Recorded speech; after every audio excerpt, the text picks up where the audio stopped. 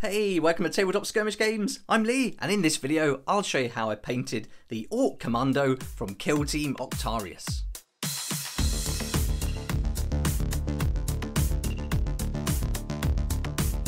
I've chose the Ork Knob from the Ork Commandos to paint in this video because I think he'll be a great example. He's got a great pose, and also all the techniques we use to paint him you can use on all the other Ork Commandos. And this is the finished piece we're looking for, so we're looking for a nice, good tabletop ready standard with mostly contrast paints. The techniques I'll be using are super easy, and really it's paint by numbers, so I think if as long as you're happy to spend an hour or two on one model, then pretty much anybody will be able to do this.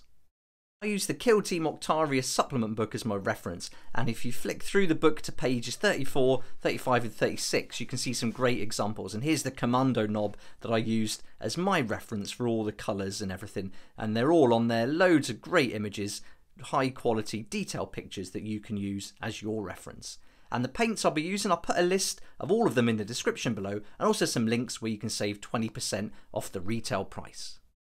Okay, let's get started. So here he is, all primed, and I use the Citadel Colour Wraithbone spray, and this comes in this 400ml spray can, so you can get loads of models out of this, and really important to follow those instructions on the back for best results. And the first paint I used, once that was completely dried, was Contrast Plague Bearer Flesh, and this is going to go over all the orc flesh that you can see on the model. And I got this recipe from the Painting Coats, so another shout out to him, great recipe. Basically it's Plague Bearer Flesh, and then we put a shade over it later on, a green shade, which you'll see as we go through the video. So here I'm starting and ending my brush strokes where I want most of that paint to build up. It's quite a thin coat, so not putting a lot on, and make sure you kind of go around all the different sections here. From the top down you can see the neck, and then we're doing the stomach here in between those belts as well, being quite careful. We can always tidy up if we make a mistake, certainly at this stage. And then on that arm, really working it into those recesses, and this is going to give us a nice base. When we add that shade later, you'll get this coming through almost like a highlight. Then I took Leadbelcher, the base paint, and now I'm going to block in all the sections of the model that are metal. Now, it's probably best to do this Leadbelcher stage first, but I like to start an orc with some green, just so it starts to bring him to life, and I just enjoy doing it that way. But if you want to be like more cautious in case you make a mistake and have to tidy up that green, then I would suggest doing this Leadbelcher first. But here we go, I'm just blocking in every part of the model, again using those pictures as my reference to see which parts are metal, which are not, and whether this is going to be gold or silver. I'm starting it all with a Leadbelcher, then we'll use some contrast paints later to bring out all the different colours of the metal as well. So that's a really great technique that I think works really well with contrast paints, using Leadbelcher as a base, and then the colours coming from those different contrasts. And then here just being super careful now, doing those dog tags. And then I took a base Wraithbone, and this is where I just went round and touched up any mistakes. So the Leadbelcher is quite a lot of metal work, some of it's quite fiddly, so you're going to make a mistake, but it's really important just to tidy it up, bring it back down to that Wraithbone so it matches the primed colour, and then that's going to make it really neat as we go through the next stages using our contrast paints. Our next paint is a contrast black Templar. Make sure that Leadbelcher is completely dry before you start painting over it. And then I'm going to use this black paint now to go over all the boots here. And so I'm just avoiding that metal, trying to be really careful and giving one nice coat all over. And then we're only going to give one coat of this contrast paint. That's all we need. And the same with the Leadbelcher, it was just one coat. And I'm just pushing it around, again starting and ending my brush strokes where I want most of that paint to build up. And when I get to areas like this, I'm just making sure there's a little bit less paint on the brush, so you don't want too much coming off. Certainly don't swamp it or flood it with paint. You really don't need to do that with contrast paints. And so I'm almost treating it like a kind of really like thick felt tip pen, so it's coming off in that quantity. But some paints you need to put a little bit more on, some a little bit less, and you'll just get used to that as you work with the contrast paints. But this black's really great, nice dark colour obviously, but you're going to get some of that highlight coming through as it settles in the recesses and just works its way off those raised areas a little bit. So keeping on going now, I'm looking at the different sections again using that reference, and then I'm picking out the bits that are like black metal almost and just going over that. Here I've got hardly any paint on my brush now, really thin, and I'm also not going right up to the edge, so it's not really neat, and that fits in with the style of all this on the claw there. And again there, just not too much on the brush. Here hardly any at all. You can see I'm really having a job to get it off and on there, and that's going to add to the scruffy orc look. Next is Contrast Basilicanum Grey, and this is going to go over this little bit of pipe here. You might need a little bit more paint on areas like this because the surface area of something like this coiled pipe is quite large, so you need a bit more paint, and just spread it around. And then we're going to paint the rucksack in this nice grey colour too, and this just breaks, you could do it black, but I just want to break it up a bit so that there's lots of different colours going on. And then just take your time, pick out that colour in the rucksack, block it all out, make sure it goes right into the little holes that are in the rucksack straps. And then we'll move on to the Contrast Skeleton Horde paint. And this is going to go on the roll mat that we can see at the bottom of the rucksack and also on part of the gun. So with this paint, you can put a little bit more on. So here I've got quite a lot on my brush as I'm pushing it into those recesses and also on this binding, because this paint dries quite opaque. So we want a decent amount of this on there.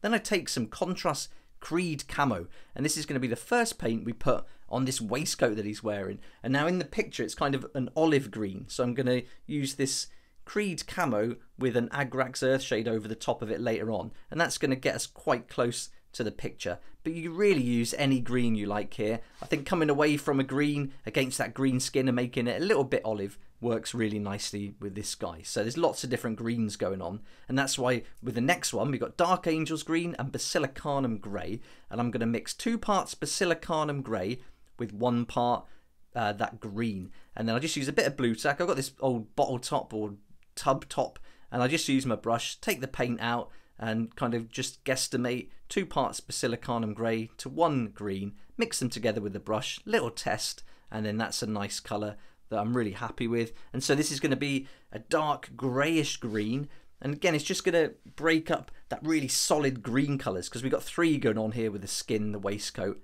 and these trousers. Then I took some Contrast Blood Angels Red and started to pick out all the areas on the model that are painted in red, like these grenades. There's some on the gun, there's some on this claw here, so it's got like a little piston going on, so I'm just giving that a nice coat of the red, and we want that Leadbelcher to come through a little bit so we do know that this is metal and that the paint's kind of wearing away a little bit. And here on the pistol as well, putting that all around. I'm avoiding the logo, but it doesn't matter if I go over it because we're going to paint it white with a base paint later on anyway. And then at the back here, there's this large metal object that's connected to the claw. This is like a power pack, I guess, some kind of battery. And also, I wanted to paint some of these cables. I thought the wires, as you can see them coming through, would look really cool. And then I got a Contrast Ultramarine blue, and then continued painting those cables in that nice blue colour as well. So that's going to really add a nice touch to the model, I think. So it's worth taking the time to do this. Also on the little screen here, I put a little blob on that left-hand side, and then wipe the paint off my brush and thin it out a little bit.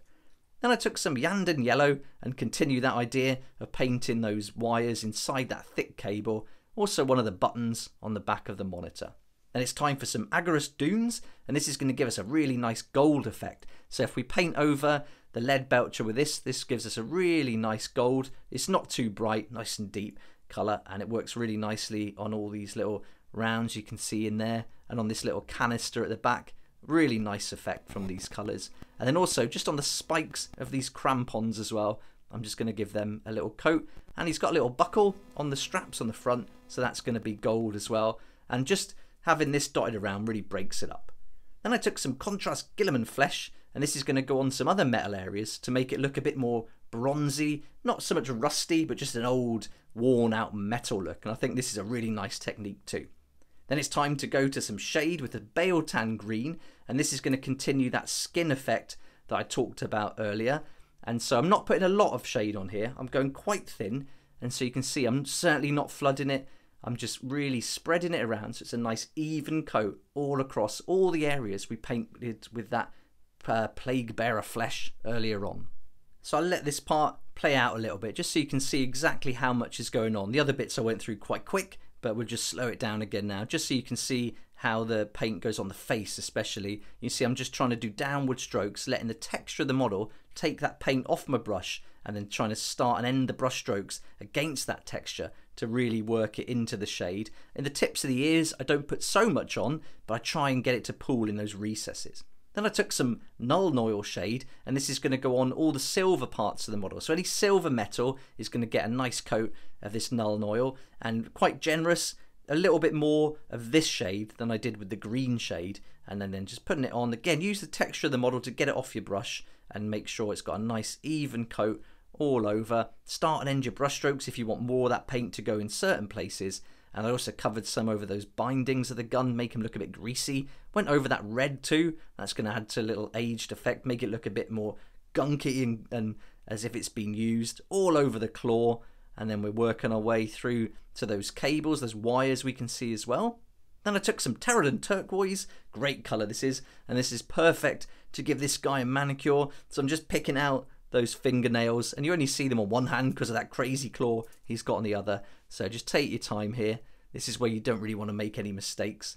Then it's time for some Corax white. I'm just going to put one coat of this over the areas like this little skull logo on one side of the gun, and then we've also got the belt here, the belt buckle, and then on the back you'll also see there's a little like lightning strike on that battery pack, so that's going to get a coat too. And also the gun has got another side with another logo on it, so we'll paint that too. And then while I had the paint out, I just painted that white fang, and that's going to allow us to go over it later with another colour.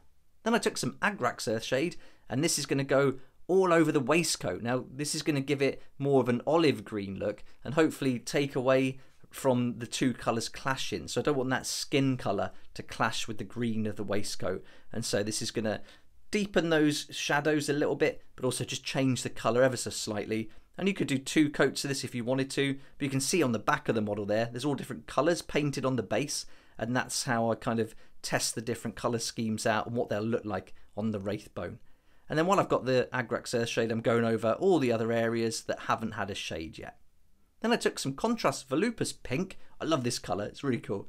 And then this is going to go over this area where he's got these scars and the claw is like attached to his arm where it's really sore and gross looking. So getting that in there just to make it look like it really standing out, and so just going along that really carefully. Then I took some skeleton horde contrast and just painted that tooth, or like give it a little paint there, and also in the inside it wouldn't hurt as well, but it's that one we want to stand out.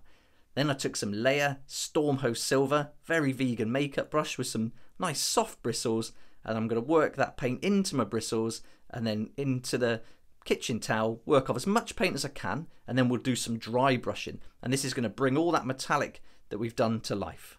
Anytime you dry brush like this, it's always good to just be a bit careful at first. You don't know exactly how much paint is going to come off. So I'm being super careful because you could literally ruin everything you've done in this stage. So I'm going really careful. And then when I'm confident that there's not too much paint coming off the brush, I can be a bit more rougher. I can really pick out those angular bits, those raised areas, and give them a nice hit of this highlight, and this really brings the metallic work to life. I didn't do this on the Deathcore Cree, but I figured with this one it needed it, and so I think it looks a lot better. On the grenades too, be careful you don't get it on that green that we spent all that time on. Little tiny bit at the bottom of the handle there, and the gun. We can go over all the red as well, because that's metal, so that's got a little silver highlight, that's fine.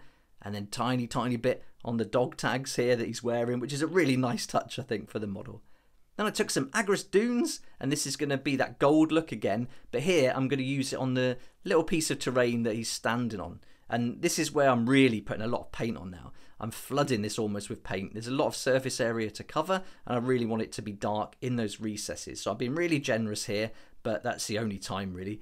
And then taking some dry paint, some Ryza Rust, this awful looking brush, really old brush. I just dip it in there, and then I work the paint off onto some kitchen towel, and then get it to a point where I can just stipple on a little bit of like rust here and there. And you can see I'm really careful. I don't want this to be orange. I just want it to be really subtle and just change up the kind of colour of this a little bit. Make it look old and rusty, just like an orc would have. And then just going over those areas. And then that highlight we did is really going to catch this orange and make it work really well. And there we go, here's our Ork Commando, all painted to a good tabletop ready standard with mostly contrast paint, a few metallics and a bit of dry brushing. I was really happy with how he turned out. I've still got the base to do, and I'll do a separate video on that, but I've just left it here so you can see how it's painted, and I'll put the base video up really soon. And here we go, I'm really happy again. So this came out really nice. I think the contrast paints on Leadbelcher always works well, and a little bit of rust and highlight is a great technique to use. I love all the colours for this whole like scheme that was included in the Octarius box set. So some great references to copy, and that orc recipe from the painting coach is just great for orc skin. I really love it, and I think when you combine it with some nice dark and natural colours like we've got here, I think that orc skin really stands out. So really happy, great figures. I think all the miniatures in this box set were fantastic, and I hope you've enjoyed watching the video and seeing how you can use contrast paint to get some nice results. I've also done a video on how to paint the veteran guardsman for the Death Corps of Krieg, and loads of other videos for all the terrain, the oil pump, the ramshackle walls, those barricades, and even the measuring gauges and everything, these scrap piles. So we've got videos on the channel for everything if you want to check that out. I've also done some unboxing videos of the main game and the dice, and also some ideas on how you might like to build your kill team of commandos or Krieg. I'll put a list of all the paints used in this video in the description below, and I'll put some links there as well so you can save up to 20% on the retail price, and those links can take you to Wayland Games or Element Games. Both are awesome companies where you can order online and you're going to save 20% on not just on your paints but on the products too. And Element Games have got Kill Team at the moment available for $99.99, and so not only do you save money but you also support the channel too, because I get a commission from any sales made through those links. So if you do choose to click the link and have a look, then thanks so much for that support. I really appreciate it. I hope you enjoyed the video, and I hope that this gave you a good idea of how you might like to paint your Orc Commandos from your new Kill Team Octarius box set. And I'll be putting the video for the bases for the Orcs up on the channel tomorrow, so if you come back tomorrow, that'll be there waiting for you too. But thanks so much for watching. Please like if you like it, subscribe for more videos like this, and don't forget to hit the notification bell to join me next time on Tabletop Skirmish Games. If you like this kind of content and would like to support the channel, then please check out my Patreon page, and thanks to everyone who's joined so far. It's really awesome. We hang out on Discord, talk about the hobby, share ideas and help each other out, and you'll get some perks there that you're not going to find anywhere else. So I'll put a link in the description, and it'll be great to see you there.